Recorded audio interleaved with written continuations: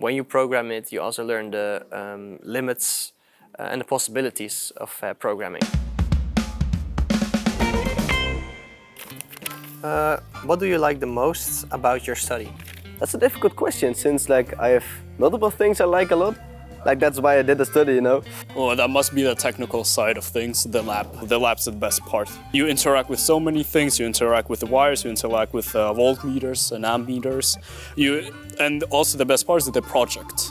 Yeah. Like, you have to plan everything out for the project, and you can buy any components you want. And the budget is 50 euros, which I find very, like, it has a lot of freedom. I guess my favorite thing is the coding, like learning to code. So that will be C programming or C++ programming. Like, you get to learn like programming, and you get to do projects to do with programming. But the other thing is like doing the project itself. Like, that includes the programming, but also like meetings with fellow students and with the teachers and project sponsors.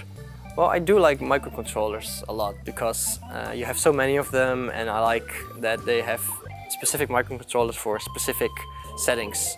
And I like that because you have to search for which one do you want, and you learn in the classes, you learn how to code them and what they are capable of and what they are not capable of, and how to choose the right one. But also, when you program it, you also learn the limits and the possibilities of programming. And I like that.